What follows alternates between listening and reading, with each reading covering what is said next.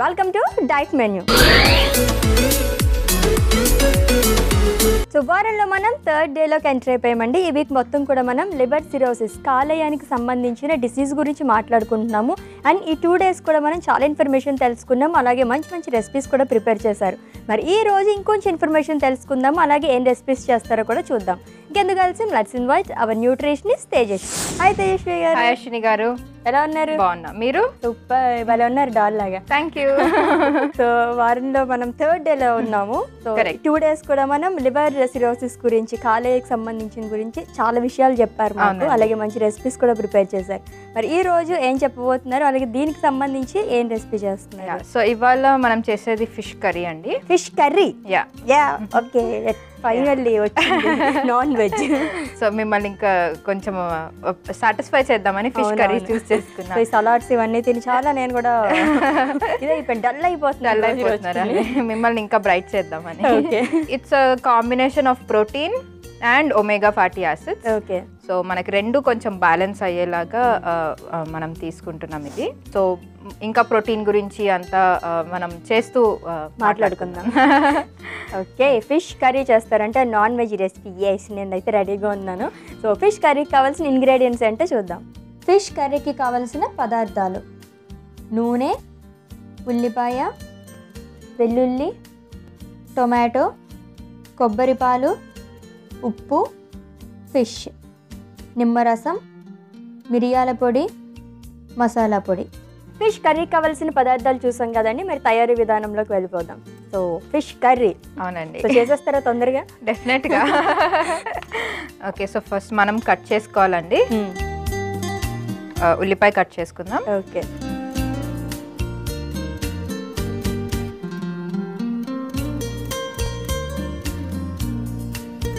Next టమాటా cut చేసుకుందాము.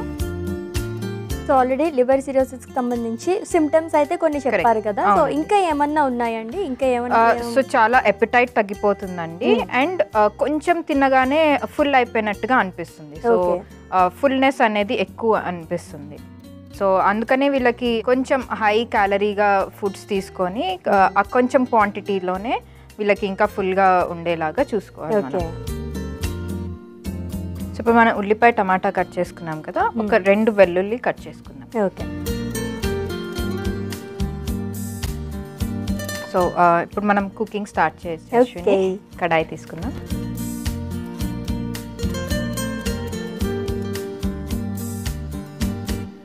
నూనె వేసుకుందాం.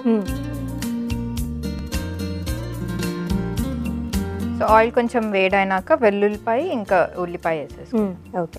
వీళ్ళకి అంటే లివర్ సిరోసిస్ తో బాధపడే వాళ్ళకి ప్రోటీన్ ఫుడ్ ఎక్కువ తీసుకోవాలని చెప్పేసి అన్నారు కదా. అండ్ అలాగే ఇప్పుడు మనం ఫిష్ యూస్ చేస్తున్నాం. ఫిష్ లో కూడా మనకి ప్రోటీన్ ఉంటుంది. కరెక్ట్, అవును. Protein and omega fatty acids కూడా ఉంటుంది. మనం వెల్లుల్లి వేసుకుందాం అండి. ఉల్లిపాయ కూడా వేసుకుందాం. ఓకే. సో ప్రోటీన్ తీసుకోవాలని చెప్పాను కదండి. సో అది కూడా బ్రాంచ్ చైన్ అమైనో యాసిడ్స్, అంటే కొంచెం it's like a pre digested form of protein. Okay. So basically మన లివర్ ఫంక్షన్స్ గురించి మాట్లాడుకున్నాం కదా. ఇంకో లివర్ ఫంక్షన్ ఏంటంటే ప్రోటీన్ డైజెస్ట్ అయినాక సో అమోనియా అని ఒక ప్రోడక్ట్ వస్తుంది. ఆ బై ప్రోడక్ట్ అనేది లివర్ ఫ్లష్ అవుట్ చేస్తుంది అన్నమాట.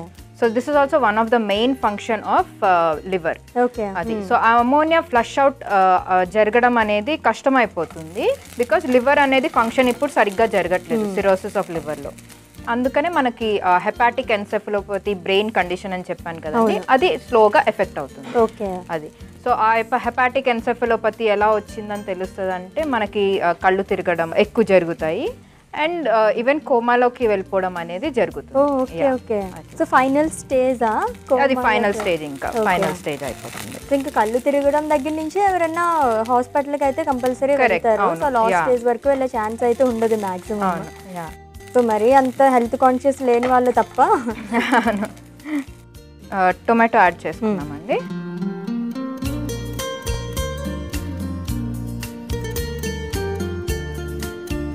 మనం కొంచెం వాటర్ యాడ్ చేసుకున్నాము.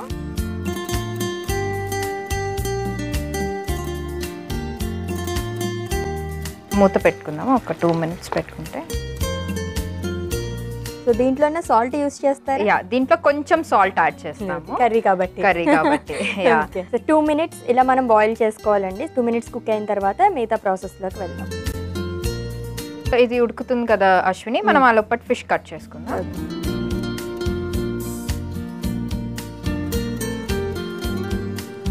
సో ఆల్మోస్ట్ అన్నీ వండుతూ ఉంటారు కదా, మీకు బాగా వచ్చి అయితే వంట మా మదర్ అండి, ఎక్సలెంట్ కుక్. అవునా? ఆవిడే ఇన్స్పిరేషన్. మా మదర్ తర్వాత మా అన్న. ఓకే. చాలా బాగా చేస్తారు ఇద్దరు. మీ మదర్ నుంచే నేర్చుకున్నారా మీరైతే? కొంచెం అంటే చాలా బాగా. అదే మమ్మీ దగ్గరే నేర్చుకున్నా యాక్చువల్లీ. అంటే ఆవిడంత రుచిగా చేయలేను, బట్ మేనేజ్ చేస్తాను. సో ఇది ఉడికిపోయింది అశ్విని. కొంచెం సాల్ట్ వేసుకుందాం.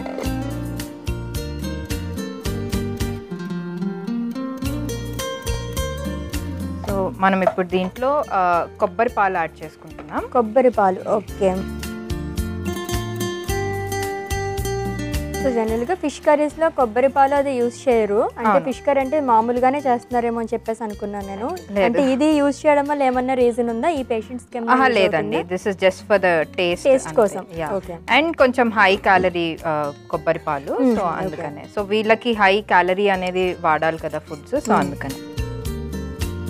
సో ఇది జస్ట్ కొంచెం బాయిల్ అయిపోయినాక మనం ఫిష్ యాడ్ చేసేసుకోవచ్చు. మనకు ఉడుకుతుంది కదా అశ్విని, సో కొంచెం నీళ్ళు యాడ్ చేసుకొని మనం ఫిష్ పీసెస్ యాడ్ చేసేస్తాం.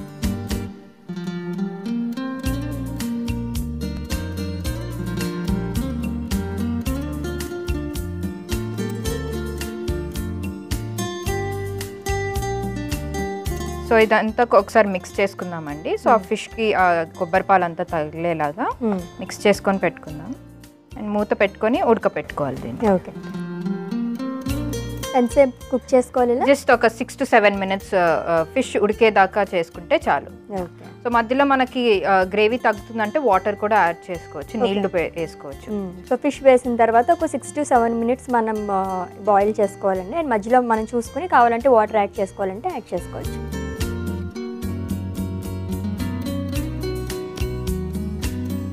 ఒకసారి చూద్దాం అశ్విని కుక్ అయిందో లేదో.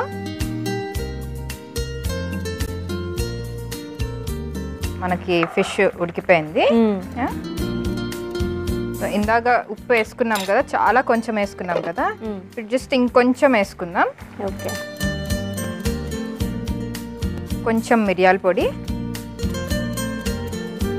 కొంచెం మసాలా,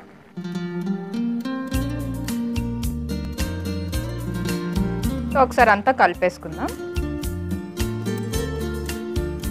ఫిష్ రెసిపీస్లో చాలా రెసిపీస్ తిన్నాను కానీ నేను ఇలా డిఫరెంట్గా ఎప్పుడు తినలేదు. సో తేజస్వి గారు, నా కోసమే కాదు తెలుసా, మన డైట్ మెన్యూ ద్వారా చాలామంది ప్రేక్షకులు చూస్తున్నారు. మంచి మంచి ఆరోగ్యకరమైన రెసిపీస్ అన్నీ చేస్తున్నారు, హెల్తీగా కూడా అవుతున్నారు అందరూ కూడా, చాలా టేస్టీగా కూడా ఉంటున్నాయి అట్ ది సేమ్ టైం. ఆ మిస్కన్సెప్షన్ ఉంది కదండి, healthy food is not taste ఉండదు ఇది తినాలా అని. ఆ భయం అనేది తీసేయాలి అందరిలో.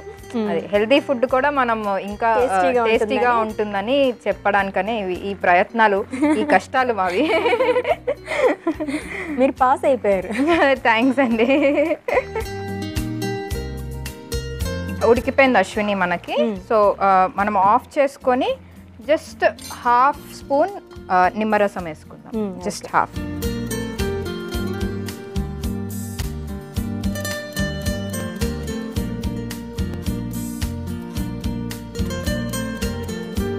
సో ఇప్పుడు సర్వ్ చేసేసుకుందాం.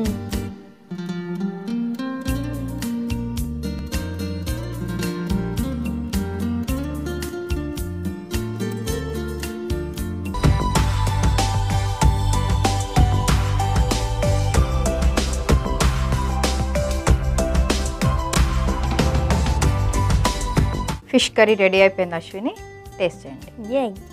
వెయిట్ చేస్తున్నాను నేను చాలా సేపటి నుంచి యాక్చువల్లీ. సో ఫైనల్లో వచ్చేసింది ఫిష్ కర్రీ. వావ్, మంచి అరోమా వస్తుంది. సో కొబ్బరి పాలు వేశారు కదా అది. సో టేస్ట్ చేసేస్తాను. అంతకన్నా ముందు దీనికి కావాల్సిన పదార్థాలు అలాగే తయారీ విధానం ఒకసారి చూద్దాం. ఫిష్ కర్రీకి కావాల్సిన పదార్థాలు: నూనె, ఉల్లిపాయ, వెల్లుల్లి, టొమాటో, కొబ్బరి పాలు, ఉప్పు, ఫిష్, నిమ్మరసం, మిరియాల పొడి, మసాలా పొడి. ఫిష్ కర్రీ తయారు చేసుకునే విధానం: ముందుగా ఉల్లిపాయని ముక్కలుగా కట్ చేసుకుని తరువాత టొమాటో, వెల్లుల్లిపాయ ముక్కలుగా కట్ చేసుకోవాలి. తరువాత స్టవ్ ఆన్ చేసి పాన్ పెట్టి నూనె వేసి వేడి చేసుకోవాలి. వేడెక్కిన నూనెలో మనం ముందుగా కట్ చేసుకున్న వెల్లుల్లి ముక్కలు, ఉల్లిపాయ ముక్కలు వేసి వేయించుకుని టొమాటో ముక్కలు వేసి కలుపుకోవాలి. కొద్దిగా నీళ్లు పోసి కాసేపు ఉడికించుకోవాలి. ఈలోపు ఫిష్ ని ముక్కలుగా కట్ చేసుకోవాలి. తరువాత కడాయిలో కొద్దిగా ఉప్పు, కొబ్బరి పాలు వేసి కలుపుకొని కట్ చేసుకున్న ఫిష్ ముక్కల్ని వేసి కలిపి మూత పెట్టి కొద్దిసేపు ఉడికించుకోవాలి. తరువాత మిరియాల పొడి, మసాలా పొడి వేసి కలుపుకొని చివరిగా నిమ్మరసం వేసుకోవాలి. అంతే, ఎంతో టేస్టీ అలాగే హెల్దీ అయిన fish curry ready. So fish కర్రీకి కావాల్సిన పదార్థాలు అలాగే తయారీ విధానం చూసాం కదండి. మీరు టేస్ట్ చేసి ఎలా ఉందో చెప్తాను. సాఫ్ట్గా బాగా కుక్ అయింది. టేస్ట్ చేసి ఎలా ఉందో చెప్తా.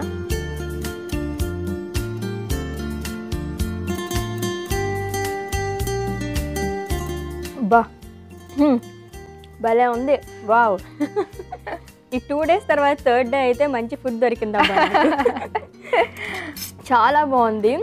నార్మల్ వాళ్ళు అయితే, అంటే లివర్ సిరోసిస్తో బాధపడే వాళ్ళు కాకుండా నార్మల్ వాళ్ళు కూడా తినచ్చండి. కొంచెం ఉప్పు కారం ఎక్కువ వేసుకుంటే కనుక అద్దరిపోద్ది అనమాట. థ్యాంక్ యూ సో మచ్ అండి. ఫైనల్లీ ఒక నాన్ వెజ్ రెసిపీ చేశారు నా కోసం అలాగే మా ప్రేక్షకుల కోసం. చాలా టేస్టీగా ఉంది. Thank you so much. Thank you అండి. సో చూసారు కదండి, ఫిష్ కర్రీ చాలా టేస్టీగా ఉంది. సో మీరు కూడా ప్రిపేర్ చేసుకోండి. అండ్ లివర్ సిరోసిస్తో బాధపడే వాళ్ళకి ప్రోటీన్ ఫుడ్ తీసుకోవాలి కాబట్టి ప్రోటీన్ ప్లస్ మనకి సీ ఫుడ్లో మనకి omega-3 ఫ్యాటీ యాసిడ్స్ ఉంటాయి కదా. సో 2 డబుల్ ధమాకా అని చెప్పొచ్చు. సో ఇదైతే చాలా టేస్టీగా ఉంది. మీరు కూడా ప్రిపేర్ చేసుకోండి. మరి రేపటి ఎపిసోడ్లో మళ్ళీ మీట్ అవుదాం. Until then this is Ashwini signing off. Bye.